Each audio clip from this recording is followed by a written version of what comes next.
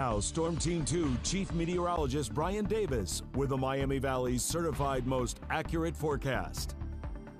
And we have a muggy night on the way. There is a weak cold front that will be passing through the state tonight, and that will keep our winds out of the northeast, bring us some very slightly cooler, slightly less humid air for tomorrow. Still very warm, though, on Tuesday, even though we do get that drop in humidity. And then the heat and humidity come right back Wednesday through Friday. It'll be hot, even quite hot, as we get to Thursday, and low rain chances throughout the week. We're only pegging about a 10% chance Wednesday, Thursday, maybe bumping up toward 20% at the end of the week for Friday and Saturday of a spotty shower or thunderstorm. This evening, our forecast calling for 87 degrees at 7 o'clock, 82 at 9 p.m. with 78 at 11, and we'll be looking for mostly clear, some partly cloudy skies overnight. 71 degrees at 8 o'clock tomorrow, 82 at noon, and 87 at 5 p.m. with mostly sunny skies.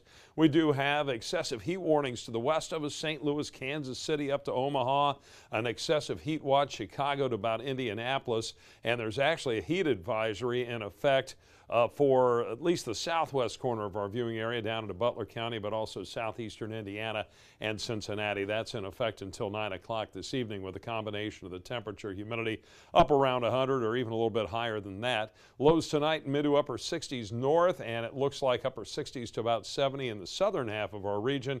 There's that weak front dropping through, so that's why it's slightly cooler up north, and low to mid 80s north tomorrow with temperatures down here in the Dayton area up to about 88 with 86 in Eaton, and readings up near 90 around Cincinnati. On Wednesday, upper 80s north, looks like low 90s here around Dayton. And checking out the Bryant Heating and Cooling Systems camera, our time lapse this evening and afternoon is just showing some fair weather clouds out there, so mostly sunny sky right now with live Doppler 2 HD. Completely dry, a few clouds to the north of us. Some of those will drift across the area tonight with that cold front dropping south. High pressure up across the Great Lakes will bring that northeast wind and that slight drop in temperatures and humidity tomorrow, but plenty of heat and humidity south and west of us, and that builds right back up over the area through the middle part of the week. There are very low rain chances as we go through Friday and even into Saturday. Right now 89 in Dayton. We have a north wind at 5, 96 for the heat index.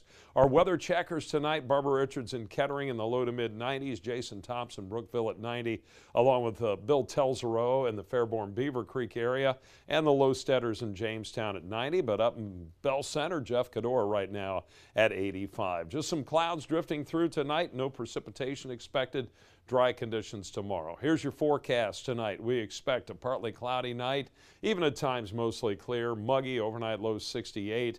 That humidity drops a little bit during the day tomorrow, mostly sunny, but still quite warm with upper 80s, a northeast wind at 5 to 10. And then hot and humid on Wednesday, 92, 96 on Thursday for the high temperature. Morning low only 74, 76 Friday morning, but 92 for Friday afternoon as the next cold front drops into the area. That'll also bring the chance of a shower or thunderstorm, and the front still close enough to keep a low chance of rain Saturday, but cooling off over the weekend.